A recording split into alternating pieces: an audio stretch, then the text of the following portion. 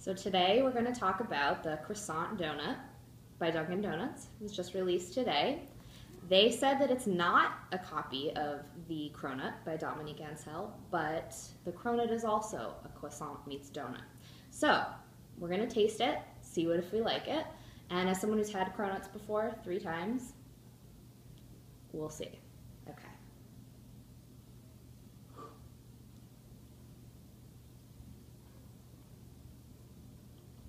It tastes just like a glazed donut. It's a little airy on the inside. You can see the lines, the layers. It's not really as dense as a regular donut. Tastes good. The glaze is nice, very sugary. Try it again. It's nothing like a Cronut. A Cronut has filling. It has lots of different flavors on top. This is just like a nice donut, a little upscale donut. We like it. I like it. So, have you had one of these? The first Dunkin Donuts we went to was sold out, so maybe you have. Leave us a comment. Tell us if you like it.